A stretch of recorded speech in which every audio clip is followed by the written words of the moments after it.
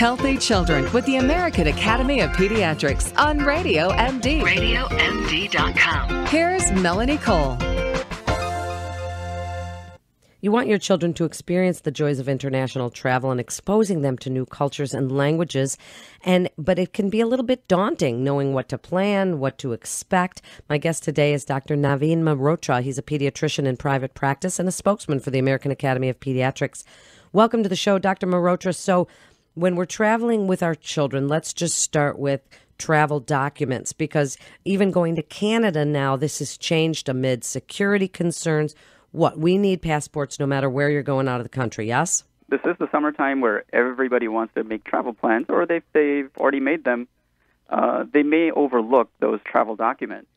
And every country has their own requirements. So I know in my case, I went to a country where they needed a 6-month validity beyond your travel date of the passport, and I only had 3 months, and I was allowed not to go at the last minute.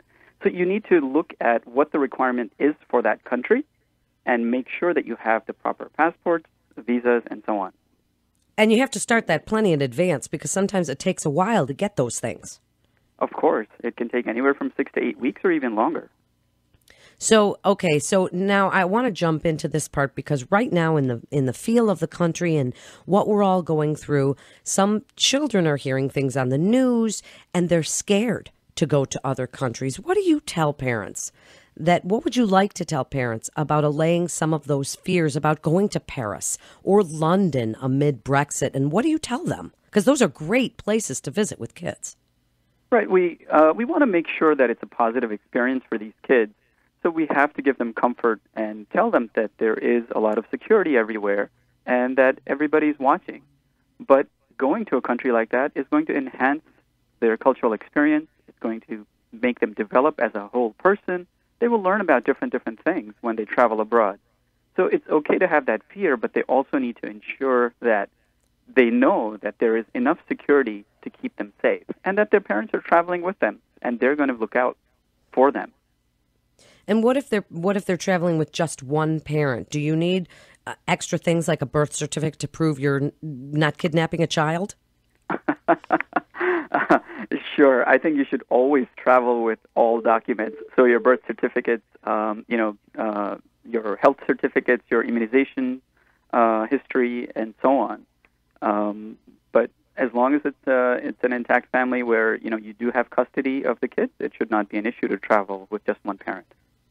Now, I'm a person, doctor, who travels with the entire medicine cabinet. And when I took my kids to Europe, you can't always find everything, just like Motrin or things like that over there. What do you recommend as the medicine box that you bring with? And do you talk to your pediatrician about possible prophylactic antibiotic to bring with, just in case there's pink eye or an ear infection or gosh knows what, strep throat? Who knows? Kids get everything. Right. So it's critical that as soon as you start making those plans, you talk to your pediatrician, because depending on the area that you're going to be traveling in, there may be a very basic vaccination requirement because each country is endemic with certain illnesses, and there may be vaccines that are not part of the routine schedule that you may be advised to take if you're traveling to a specific country. So if you're traveling to Africa or if you're traveling to Asia, there are some special immunization requirements. So one place you can always go is definitely your pediatrician, but also the CDC website can give you, based on the country of travel where you are going, it'll tell you the requirements and what to look out for. Now, kids are hearing about Zika. And so if you're planning a cruise or you're planning to go to the Olympics or if you're planning to go to any of these countries for summer vacation, what do you tell kids or parents of those kids about the Zika virus and why they should not be afraid of it or what you want them to do, to prevent it? Right. So Zika in itself is a big can of worms to understand, but the fundamental is that Zika comes from it's a mosquito-borne illness, just like malaria, dengue fever, and a bunch of other illnesses that we see when we travel abroad. So the most common precaution that a parent should take is try to avoid kids being in a mosquito-infested area. Make sure that they're protected, maybe with insect repellent or with leaving their arms and legs covered or sleeping in an area where they've been fumigated with killing the insects off, not playing where there's a puddle of water or there's a heap of garbage. So all of these are mosquito breeding grounds. So you want to try to avoid those areas and have some common sense precautions and just make sure that you look out for your child. So now what about the actual travel itself, Doc? Sometimes these trips, especially overseas, are long plane rides. And keeping your kids busy when they don't necessarily be able to use data on the plane. If you've got kids in the 7 to 16-year-old range sitting there, maybe watching the movie, but they're not necessarily able to use their phones if they're not going to use up too much time. What do you tell them about keeping kids occupied and happy during that long trip? Yeah, that's a great question because I think each kid has their own interests. If their child likes to read, it's great to take a book and definitely read on the plane. There are a lot of entertainment, specific on the plane itself, movies and shows that the kids can watch. Some planes now do have data, but, I think if you get into that habit, you're going to be so technologically dependent, and what we're trying to avoid with our kids, we don't want to replicate on the plane itself.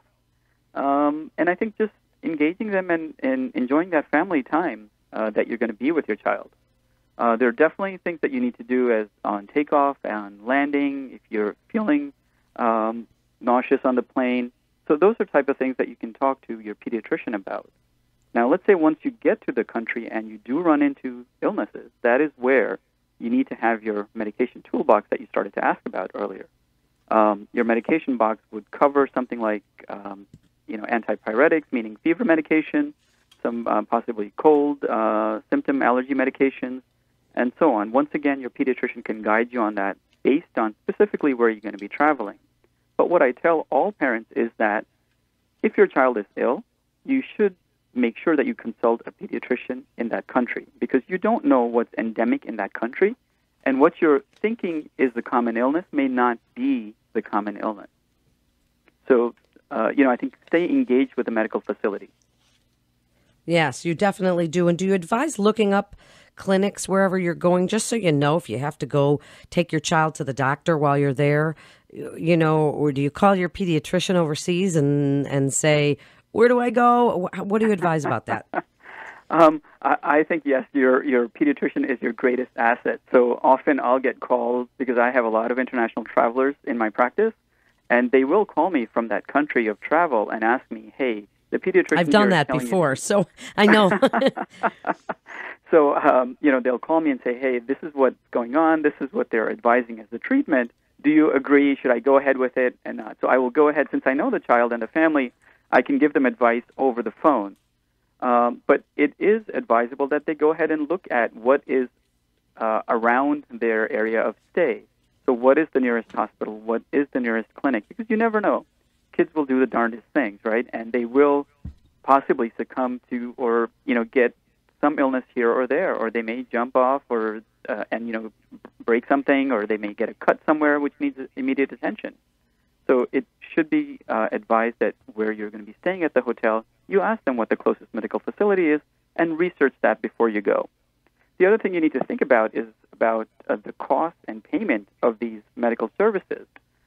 Does your insurance cover travel? Will they reimburse you for that? Do you need to buy travel insurance? So there's a lot that goes behind the scenes or preparation before you actually do international travel. I think that's so important, Dr. Mehrotra, and I get trip insurance when I'm traveling with my kids, especially overseas, because, boy, you just never know. But such great advice, and if you missed any of it, you can listen anytime, on demand or on the go, to RadioMD.com, iHeartRadio, iTunes, or the free TuneIn Radio app. And our expert guests here on Healthy Children are provided by our great friends from the American Academy of Pediatrics. This is Melanie Cole. Stay well.